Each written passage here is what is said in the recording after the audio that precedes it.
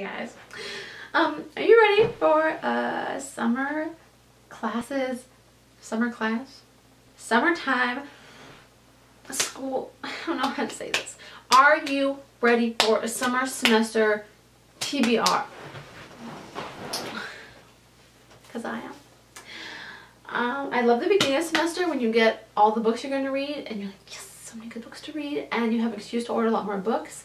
I already own a lot of books that I haven't read yet, so I don't usually buy new books just randomly because I already have so many good ones I need to get through.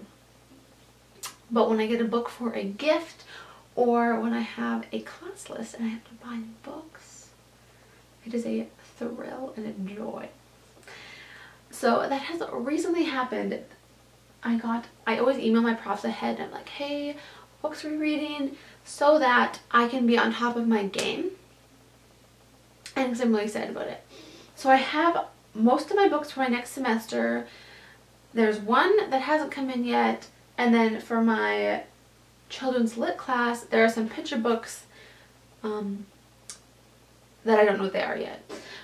But the first book we have is called The Luck of Ginger Coffee by Brian Moore.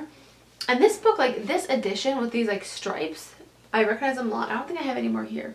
But I took a Canadian literature class a few years ago and almost all the books were this style, this edition. And so I thought this was a Canadian lit book when I saw it. But I've started reading this one already actually because semester is approaching. And these are Irish people who have moved to Canada, is what the story is about. The next book on my reading list is No Country for Young Men by Julia O'Fallon.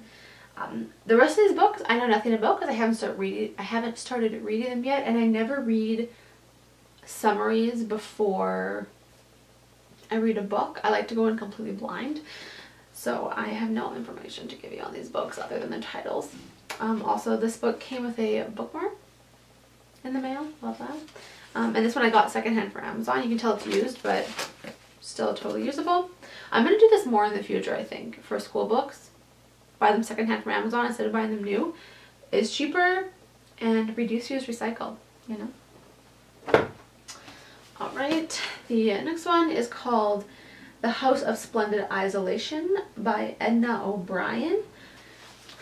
This one was also secondhand, and it's an old library book. It has like that library plastic covering on it. It smells like a library and it has all the stamps inside. Love that. It was first taken out June 6th, 1995. That's so cute. And this is from Flossmoor Public Library in Flossmoor, Illinois. That's dope. But yes, The Dead School by Patrick McCabe. Next one is That They May Face the Rising Sun by John McGarren. And that title sounds really good. It's a powerful title. It makes me think of Ernest Hemingway. Does he have something with the rising sun? I don't know, but that name popped into my head when I read that title. That They May Face the Rising Sun, John McGarren. Love and Summer by William Trevor. I hope it's a really cute love story and not sad. Oh. It is a book to be read and reread, as perfect a thing as our blemished world can offer. Cute. I hope it's just a really cute, happy love story. That'd be such a great thing to read in the summer. Oh, and it won, or I guess is called the Globe and Mail Best Book and longlisted for the Man Booker Prize. Dope. And this one is called Young Skins, Stories by Colin Barrett. It was, winner for something.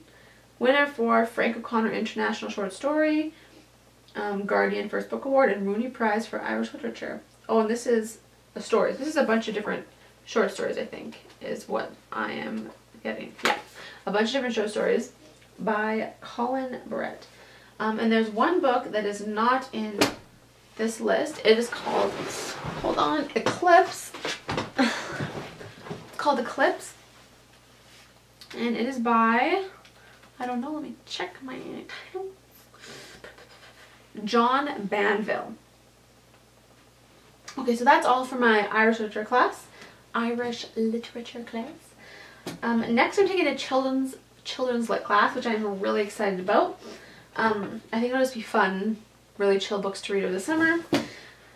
The first one, Harry Potter and the Philosopher's Stone. Will be a reread. Well, I read it once in high school. I didn't read Harry Potter till high school. Crazy. But I read this book this week already. Like for the class. So not really TBR. I already read those. Don't worry. There's one more that I've heard of, and that is Coraline by Neil Gaiman. Ooh. Yeah, I'm pretty sure the movie Coraline is probably based off of this book. I didn't check, but I'm assuming. I'm excited. It's just short. Oh, there's pictures. I love when there's pictures. That one. This next two I have not heard of. There is Breadcrumbs by Anne Ursu, I'm assuming. Ursu. It looks pretty magical. Is this a movie? The front cover is a cartoon. It actually thinks that it's been made into a cartoon movie. The back says it's a modern... Oh, it's based after The Snow Queen by Hans Christian Andersen. That's cool. I've read that. And... oh yeah, modern day fairy tale. Interesting. Last novel for that class that I have is called The Hate You Give by Angie Thomas. Also been made into a movie, the cover tells me. Never heard of it. The corner it says Thug, which is great. And it's pretty chunky, but it says 400 pages, but also I think it's like size 13 font. And has some nice thick margins, so I don't think that'll take too long to read. So yeah, this is what I will be reading this summer.